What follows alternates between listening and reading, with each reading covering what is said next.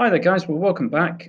We're just about to work on 3E. We've just finished 3C and 3D, which were in one video.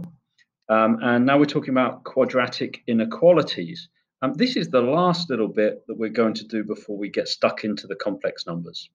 So quadratic inequalities. Now, they talk about two methods for solving quadratic inequalities. And again, lots of people will have seen these before. This is still work which a lot of students will have seen in previous courses.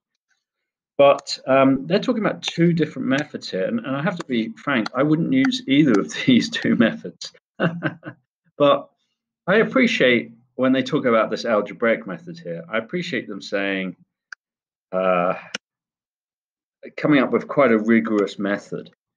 It's just to say, I think that when it comes down to it, this is really overworked. So what they're basically talking about is if we can make a factorization for our quadratics, and if we said, I don't know, let's say this x minus 2 and then this x plus 3, and if we want to know when is this greater than 0, well, when you times two things together, here's something times something. When you times two things together and you get an answer which is greater than 0, either they're both bigger than 0 or they're both less than 0. In other words, they're both negative. Two negatives times together to give you a positive. And of course, if it's less than 0, then one of them has to be positive and one of them has to be negative, or vice versa. And when we go to look at that in terms of the questions, so if you understand that, you think, well, okay, this is a reasonable method, but I'm telling you that I'm going to find a quicker method for you. So they're saying here, well, look, after we factorize this thing, and this does also rely on us factorizing this thing, because if we get nasty solutions out, that's going to be a little harder to deal with if they're not nice, neat solutions and nice, neat linear equations. So anyway, let's have a little look. So this one is saying, well, again, we're greater than or equal to 0 here, which means either they're both, those brackets are bigger than 0, or they're both less than 0, i.e. two positives times together or two negatives times together give you something which is positive. Okay, so that gives you either this or this. So let's take that first case and the second case. Well, in the first case, there's your two solutions from taking these two a bit further. Okay, so that's leading to this. So they're saying x is greater than 3 or equal to 3, or x is greater than or equal to a half from this thing here. It's just solving those. But when we're saying, okay, well, we've got that x is greater than or equal to 3, or x is greater than or equal to minus 2, well, but minus half. Minus a half is there on the number line. X is 3 is there on the number line. We have to be either there and, sorry, and. It's and, it's not or here. It's saying this has to be this and this, not this or this. This has to be the case. This is both positive and positive, not positive or positive. And when we're saying and in mathematics with inequalities, and we've got two sets of them, then they both have to be true. Now, they're only both true when we're saying this and this. If it was one or the other, then we'd say, well, this is a set which covers both of those scenarios. Because they're saying and, it has to be valid for both of those things. So valid for this and this. A bit like doing the intersection on your Venn diagrams.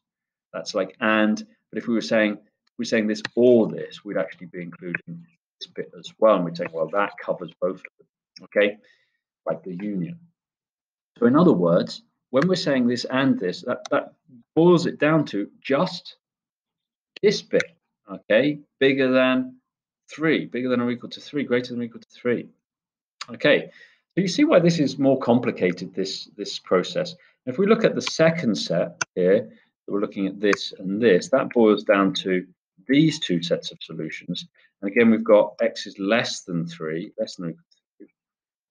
Okay, and we've got x is less than or equal to minus half. And where are they both true? Well, they're both true for this section here.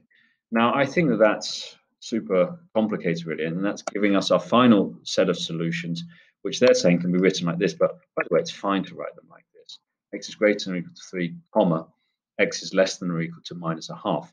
Now, they're saying as well that's the same as going from infinity to -1/2, and then from 3 to infinity. Remember, close bracket if we're allowed to include the number. Okay, and union to say we're combining these two sets. Now, we're combining those two sets with union there because there's an or in the middle. Okay, there's a ton of explanation there. And I've got to say, I wouldn't do it like that at all. So let's do another valid method. So let's look at this again. Let me just remind myself of the factorization. So we had x minus 3 and 2x plus 1. So x minus 3 and 2x plus 1. So obviously you need to be able to do the technique of factorizing first of all. And we talked about that earlier, and I'm not going to talk about that here.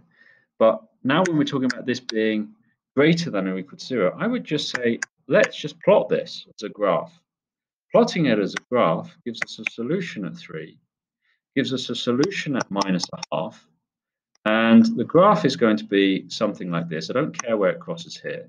And all I care about is where is y greater than 0. Well, where's it greater than 0? You're looking for where is y greater than 0? Well, it's greater than 0 here and here.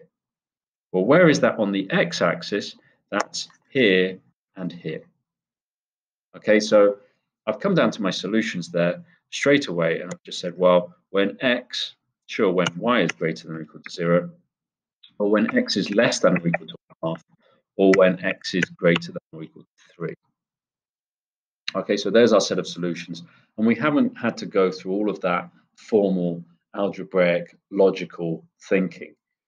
We've just said, well, let's sketch it. We can sketch quadratics really easily. And where are we above the axis? Now, you also need to know, of course, that this was a positive quadratic. I perhaps forgot to mention that, of course, this is a positive quadratic. If there was a minus in front of that whole thing, then I'd end up going like this instead. And if we were above the axis, that would actually be between our two roots instead in that case. Okay, but either way, actually, we can kind of avoid negative quadratics by just taking everything the other side and making it positive. So let's look at another question here. And let's look at question 10. Now they give us another method here, which is the sine table. Oh my gosh. So this is another method. You might like this one. Let's have a look at this. To solve this quadratic inequality, well, perhaps this one doesn't factorize. So you might try factorization first, but then you realize it doesn't. So then you use the quadratic formula and you're getting out these solutions. And these solutions, when you put them together, give you 3. That's from doing 5 plus 7 divided by 4. If we do 5 take away 7 divided by 4, we end up with -1/2. There's our two solutions. Now they're saying, well, look, we've got interesting areas here. We've got the solution of -1/2 and the solution of 3. It seems like the same as the last one. Is it the same as the last one? It's the same as the last one. Okay, it's exactly the same as the last one. Okay, but they're doing it in a different approach.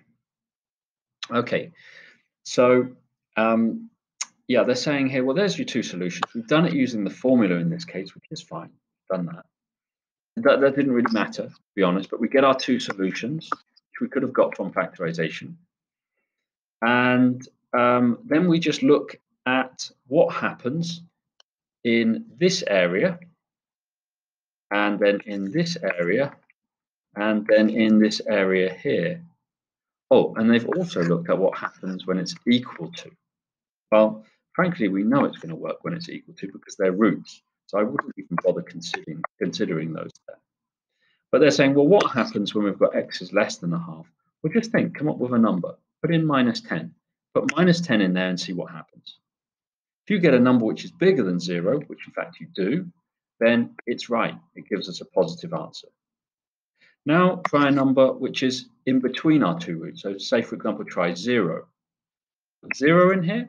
I can see we end up with -3. And -3 is negative, so it's going to be negative there, which is not positive. So this is not right. This is not a region we want.